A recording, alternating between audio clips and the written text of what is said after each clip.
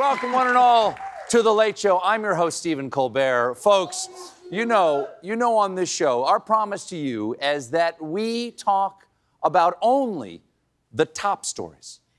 These are the stories that everyone's talking about, which is why I must report this evening that our country has been hit with a new meme. It appears to be a promotional image for the new movie starring Andrew Garfield and Florence Pugh. The movie's called We Live in Time, a heart-wrenching saga about a marriage surviving through life's many ups and, oh my God, what is wrong with that horse? Look, I'm gonna say what we're all thinking. That pony is tripping balls on ketamine. Now, do we know what's going on? We don't know. But with this image is out there, we don't know what's going on with the image. The internet's been having a great time with it today, moving the horse around, putting the horse into other movies. But here's the thing. I want to be fair to the people, whoever created this over at New Line, A24, whoever did that. I work in a visual medium. I know how carefully graphics are chosen to create an overall aesthetic. Hey, Steve! Oh, hi, horse. Horse, are you there? Yeah, I'm here.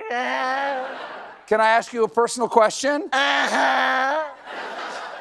Why do you look like that? The things I've seen. The things I've seen. What have you seen? Everything, Steve. They took my eyelids. And the only song I ever hear is... Okay, get out of here. Get out of here, horsey. Okay, Steve. See, We Live in Time with Florence Pugh and Andrew Garfield. Coming this October. Clip, clap, clip, clap, clip, clap, clip, clap. Troubled horse, everyone. Troubled horse. Having trouble hearing the horse. Okay, turning to politics, this election is getting exciting. According to a new poll, Harris narrowly leads Trump in nearly all the battleground states. And there you go. There you go. What is it? Nothing? Okay. And one of the reasons she's doing well is her new running mate. According to 538, Tim Walz has a net favorability rating of +5. While J.D. Vance is at -9.4. Apparently, I think what we get from this is apparently people want coach, not couch.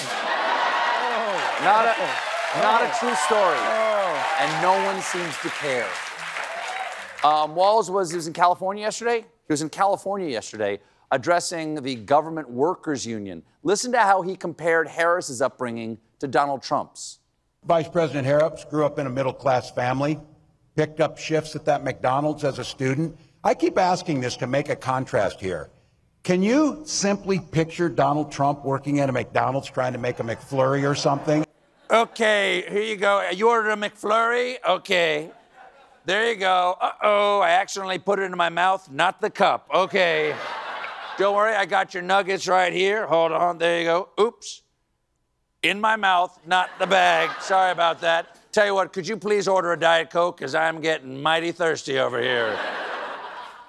There's still fallout from the ex-president's disastrous interview with Elon Musk on Monday night. For instance, this part where Trump says he had a conversation with Vladimir Putin about invading Ukraine.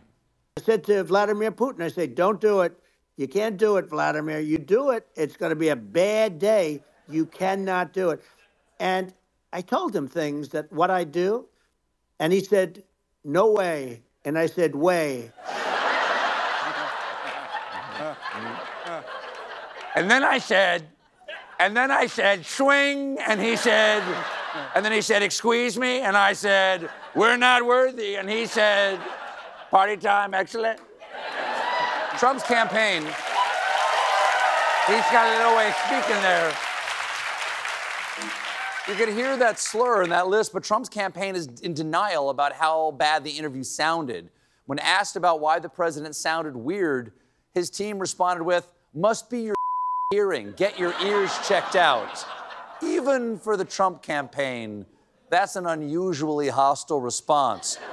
Excuse me, could you explain the outline of the president's job program? Oh, you want to hear about jobs? I had a job for your mom last night. Now, We've heard that kind of language from a lot of Trumpers, especially Trump spokesman and live-action Mucinex man, Stephen Chung. Now, Chung became especially enraged recently after the Harris campaign tweeted out this statement: Trump's entire campaign is in service of people like Elon Musk and himself, self-obsessed rich guys who will sell out the middle class and who cannot run a live stream in the year 2024. Okay, Chung took offense at that, but not for the reason you think, tweeting, all these statements, yet no one ever puts their name on them. Cowards. That is a press secretary apparently unfamiliar with the concept of press release. And now Pringles released a statement saying, once I pop, I am not going to be able to stop, but they don't put anyone's name on it. Does Mr. Pringles even exist, or is he AI too? Hey, Pringle, meet me in the alley after work, you high-sodium cuck. Now, as I said, Trump's running mate is also just dragging the ticket down. J.D. Vance is so unpopular, even Trump apparently doesn't like him. Reportedly, when Trump was asked at a fundraiser about walls labeling the Republican ticket weird, Trump replied, not about me, they're saying that. About J.D. Nice. That's nice. Nice teamwork. Nice teammate. It reminds me of the end of Thelma and Louise.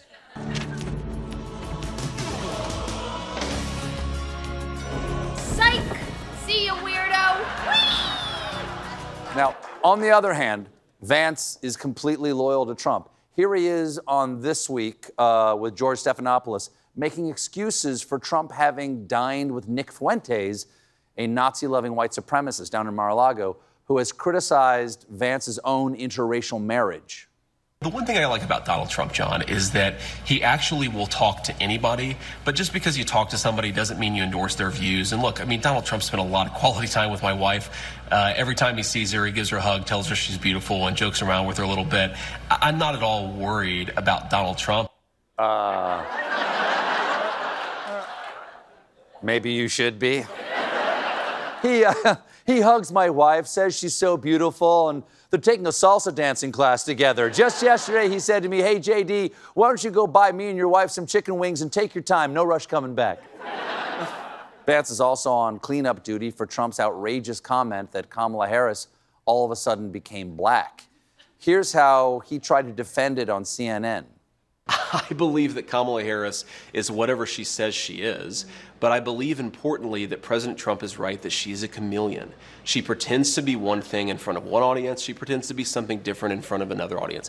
Whereas no matter who the audience is, J.D. Vance is always a sweaty weirdo who it's easy to believe boned a lazy boy. Again, no truth to that. No truth. Easy to believe. Now, Vance is facing controversy involving a company he helped run because a damning report links J.D. Vance to horrific work conditions. Those conditions? Working with J.D. Vance. The company was a startup that promised high-tech future for farming called App Harvest. It's the second most popular farming app next to Only Lambs. You know their slogan, you've been a bad boy. Despite some parts of the world, New Zealand, very popular in New Zealand. Despite abusing their workers, App Harvest ended up hundreds of millions of dollars in debt. Oh, you've learned so much, young Padawan. You're like a son to me. TJ, is it TJ? No, don't tell me, I'll get it. JD, Power and Associates. Not everyone is a big fan of the way Trump is running his campaign. Take former Trump critic, turned Trump ally, turned Trump critic, turned Trump ally, turned Trump critic, Nikki Haley. Last night, Haley made her case on the Fox News. I want this campaign to win. But the campaign is not going to win talking about crowd sizes. It's not going to win talking about what race Kamala Harris is. It's not going to win talking about whether she's dumb. It's not, you can't win on those things. Yes, racist, sexist attacks calling her dumb is not the way to beat Kamala Harris. It's the way he beat Nikki Haley, you bird brain. That's not nice. That's what he called Haley, bird brain. Really? Then why would she endorse him? Get out! Clip, clap, clip, clap, clip, clap. After a lot of will they or won't they, Trump and Harris have agreed to debate on September 10th, which posed a little scheduling conflict for my corporate overlords at Viacom, CBS, Paramount, Pep Boys Auto Parts. So this week, they announced that MTV's Video Music Awards will be rescheduled to avoid conflict with presidential debates. Also, they need to reschedule so the second gentleman could join Slim Shady for a special VMA performance of Eminem Hoff. We got a great show for you tonight. My guests are MSNBC's Alex Wagner and comedian Ali Makovsky. And when we come back,